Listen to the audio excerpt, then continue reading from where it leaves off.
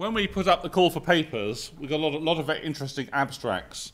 But myself and my colleagues agreed that there were three we really wanted to put on this first day that seemed particularly interesting.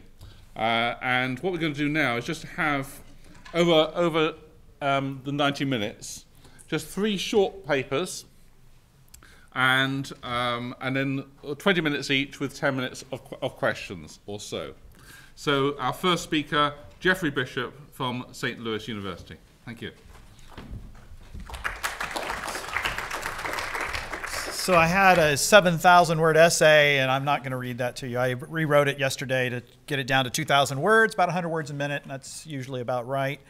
I'll jump right in, and I'll just read the paper. So with the rise of technology in medicine, there has been a correlated collapse in the distinction between therapy and enhancement.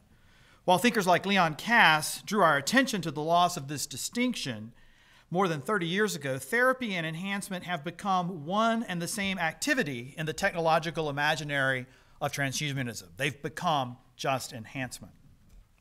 In the older way of thinking, in which therapy and enhancement could be distinguished, the human was understood to have a nature or to belong to a natural kind. Therapy restored human function to some natural and therefore normal state for the kind of thing that it is, whereas enhancement was understood as optimizing or maximizing a natural capacity or as adding an additional capacity that is not natural or normal to the human animal. The collapse in these domains of meaning that once separated therapy and enhancement resulted from a shift in thinking about the ontology of the body. One can only distinguish between therapy and enhancement if one has a robust notion of human nature. But in the transhuman imaginary or transhumanist imaginary, the human animal is no longer conceived as having a nature. Thus, those activities once deemed therapies are now seen to be part of a spectrum of activities aimed at enhancing the life of the human animal beyond merely human capacities. How did the human body cease being a thing with a nature and a telos and become mere material to be enhanced or manipulated? Martin Heidegger has an answer to this question, or at least gives us a hint to an outline for a possible answer.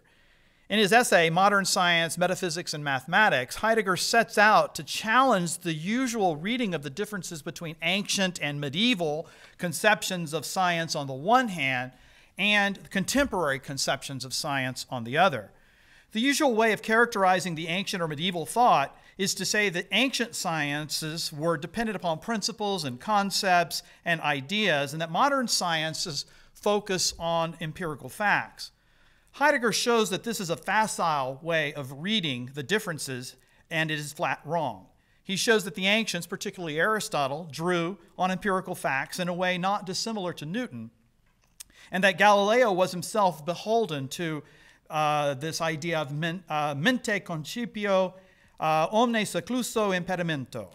I think in my mind something movable that is left entirely to itself, when in fact there is no such thing as a thing left entirely unto itself.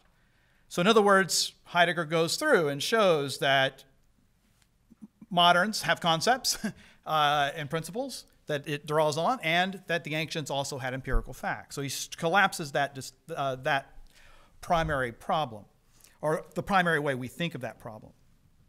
Yet the primary purpose of Heidegger's essay is to show that, in fact, the main difference between ancient or medieval science on the one hand and modern science is primarily a difference in mathematics.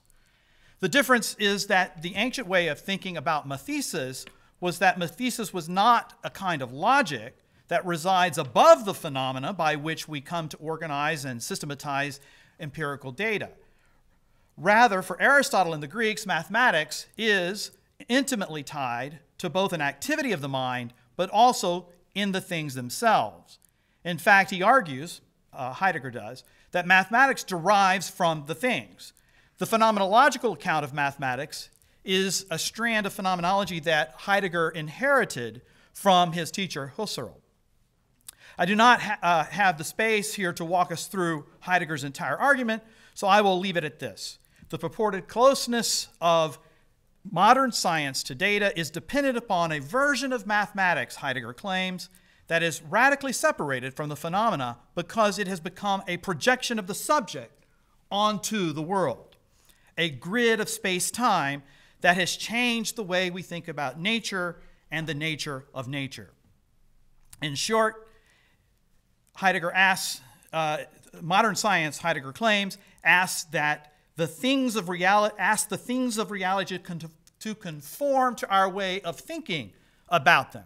Modern science purports to be about things, but mathematical perception skips over the very things that it purports to ponder. Heidegger notes that it was primarily this different understanding of mathematics that led to a shift in what he calls the ontotheology, or the metaphysics, or maybe even we might call it a social imaginary, between ancient science and modern science. And he gives a better account of the radical differences between the two rather than the facile way that we think about it that I described earlier. For starters, this shift in mathematics results in a shift in metaphysics, claims Heidegger. Let's look at how the ancient science differed from modern science with regard to motion and place, for example. To the ancient mind, bodies had time and place by virtue of the kinds of things that they were. The motion of bodies was a motion initiated from within the body. Motion begins by virtue of some determination grounded in the body itself, such that the body itself, by virtue of its motion, would achieve a new status in being in moving to that place. In other words, telos was tied to place as it moved to its proper place in its proper time. That's the ancient way of thinking about it. Motion, in general, metabole, the alteration of something into something else.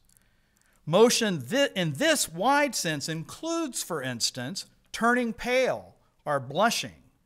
But it is also an alteration when a body is transferred from one place to another. This being transported is an alteration in being. The being of the body has a definite relation to place. Once the body arrived in its proper place and its proper time, it actualizes its own being in the ancient metaphysics, in the ancient way of thinking about it. So once the body arrives, it achieves its proper place. It's intimately tied. Its being is tied to place. In circular motion, the body has its place in the motion itself. And for this reason, such motion is perpetual and truly in being.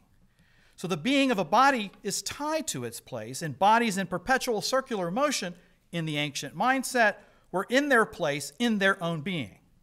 So the being of the body is intimately tied to place as a kind of fulfillment, of fruition, a belonging and harmony.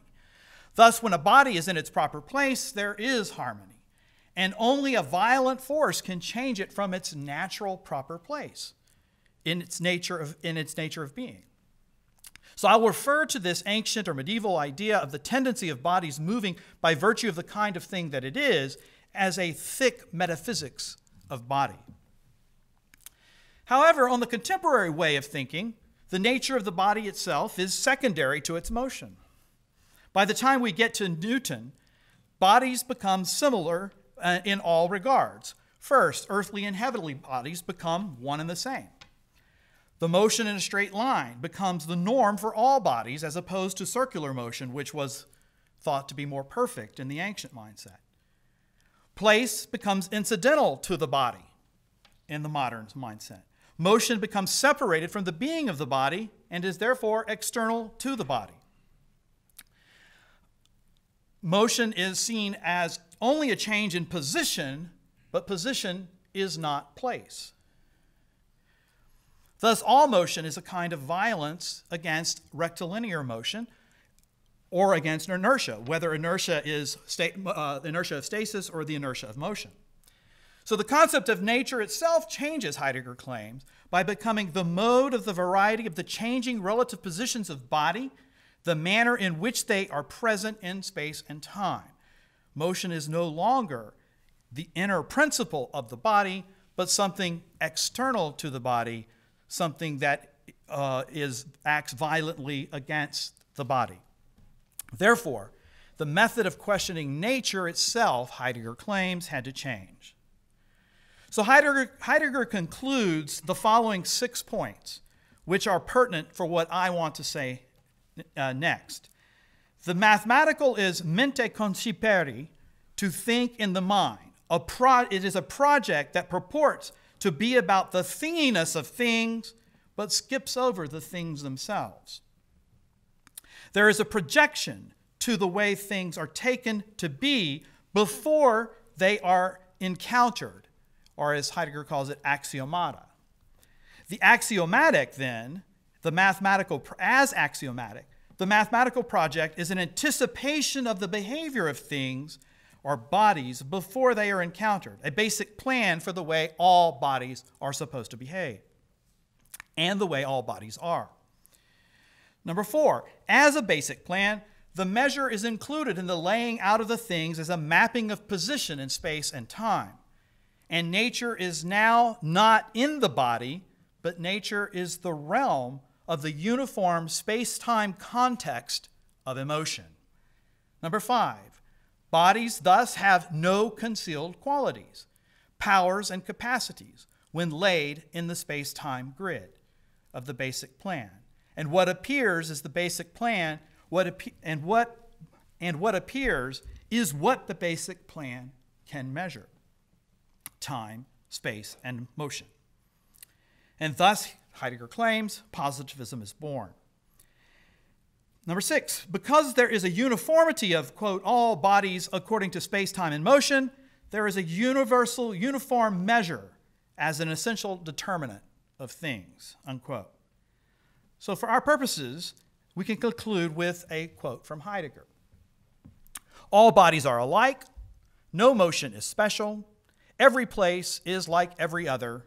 Each moment like any other.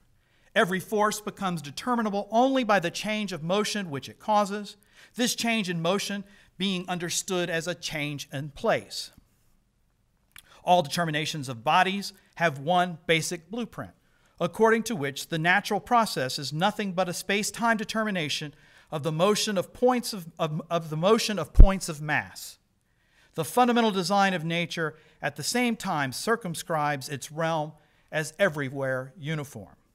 In short, nature is no longer in the body, but in the motion behind the body.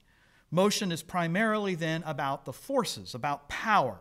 And I will refer to this most basic element of metaphysics and modern natural science as a power ontology, the power relations of bodies to one another. This new way of thinking scientifically also began to take root in medical science in the late 18th century with Xavier Bichat, and in the 19th century with Claude Bernard. Bernard was heralded as the Isaac Newton of physiology. Suffice it to say that any notion of substance was lost in these physiological sciences because the notion of substance smacked too much of vitalism. Life was understood as the series of mechanical functions that resist death. In fact, Xavier Bichat says life is nothing more than the series of functions that resist death. Okay? Entropy is the natural status, matter falling still. French thinkers also, but this new metaphysics would also take effect not only in physiology, but also in society or in social thinking as well. French thinkers like Adolphe Quetelet and Émile Durkheim both thought that just as the new science could describe the movement of bodies in the heavens, the mécanique céleste, right? So also it could describe the movement of bodies in society, mécanique sociale. For English thinkers, we can see the same notion of social mechanics in the works of Jeremy Bentham, who wrote books on the principles of legislation and morals, and he created the table of the springs of action, the latter of which delineated, quote, and this is a quote from the table written by Bentham, the several springs of action by which, on the several occasions in question, human conduct, human action, is liable to be influenced and determined. These several springs of action considered as being in operation and as giving birth to whatever acts or modes of conduct may respectively be the result. In other words, he wanted to think about the social mechanics, the laws that govern society, very much along the way of the laws that govern the universe, heavenly bodies. So the whole point is that the springs of action induce people to behave socially, politically, economically, and morally. In short, once we know the mécanique sociale, we can get the machine of social action to work. Now, I can return to my preliminary remarks about the loss of the distinction between therapy and enhancement and how that relates to what I call the transhumanist imaginary. There can be little doubt that bodies, whether we refer to celestial bodies in early modern science or the bodies of the human animal in physiological and social sciences, which is made up of component parts, had lost any sense of substance, any thick metaphysical content in the 19th and 20th century physiology and in social philosophy. Thus, the body is merely a product of the concatenation of forces, the metabolic forces, energy, for example, as it overcomes the tendency toward metabolic decay or entropy. Because there is no real substance, just breaking down of bodies into parts and subparts, and then finally into atoms, and then into subatomic particles, etc., right? And all that is left are the energy or force relations of the attractive and forces of repulsion, all the way down. Because there is no substance, no notion of the fruition in such bodies, there can be no robust telos in the body, whether the celestial bodies or atomic bodies are the body of this flesh. The only telos is the telos exerted by the higher powers in the hierarchy of being, or rather in the hierarchy of powers in this kind of power ontology. There exists only the higher ordering power, the violent assertion of the will to power over the powers of the concatenation of the forces surrounding the human body and enabling the human body. In modern medical ethics, with its emphasis on autonomy, simply asserts that I get to assert my will to power over the biology of my body, this body. This is the dominant way of thinking about, of asserting my will over my body to do with as I will in a medical context, molding it or shaping it into what I will it to be, because it has no telos in itself, only the telos that my will to power over my body articulates. It has no nature of its own. This results in a kind of libertarian transhumanism, where no other will to power should exert its will over the powers of this body, which is simply the concatenation of the forces of all the particles in this body. So we get the principle of permission. The principle of respect for autonomy then operates on this sort of metaphysical way of thinking. And we see this metaphysics as operative in contemporary articulations of transhumanism. The agential self orders the telos of this particular body, and you as an agent articulate your own telos for your own body. There's also another way of construing this metaphysics that operates in contemporary transhumanism. And it is more like a Nietzschean non-agential will to power that operates and orders the telos of the body or the body politic. According to thinkers like Ray Kurzweil, we are already well beyond the realm of any human mind or any way that we could control technology or control bodies. The laws of social mechanics and the laws of exponential growth of information is so far beyond the capacity of any single human mind to comprehend or any human will's ability to control that we are already living in a post-human techno-evolutionary process.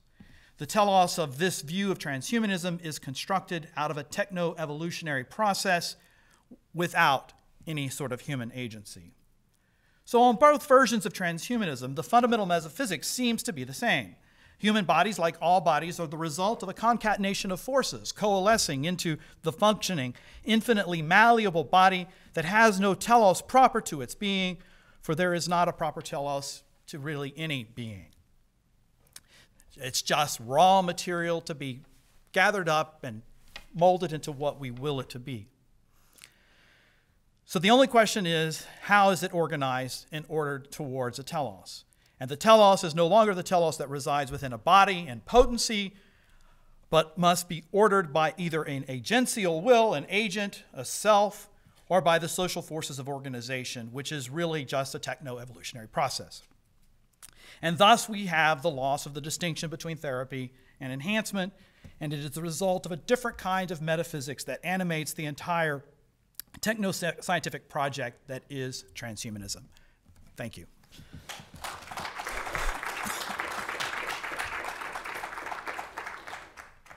Thank you, Jeffrey. We've got a couple of questions, hopefully, but I'd like to ask one myself first, if that's all right, to remain at the podium for a bit.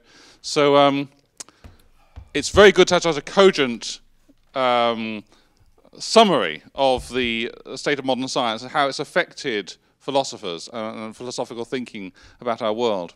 I think one of the big revolutions of the last few decades has been complex systems. The complex systems, we seem to be recovering teleology because they self-organize.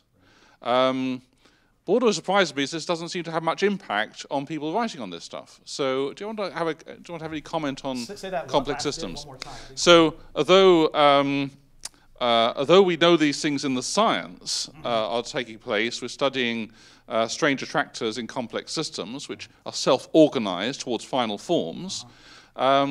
This has less impact than I would expect on philosophers of science, who seem to still be working with the 19th century model. Yeah. So do you want to comment on this at all? Yeah, I think there are, so what I would say to that is that,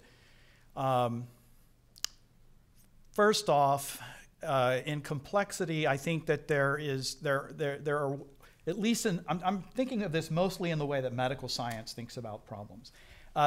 There seems to be no telos within the complexity of the body, or at least they circumscribe that to say that there is no complexity, even if they might see certain tendencies in bodies.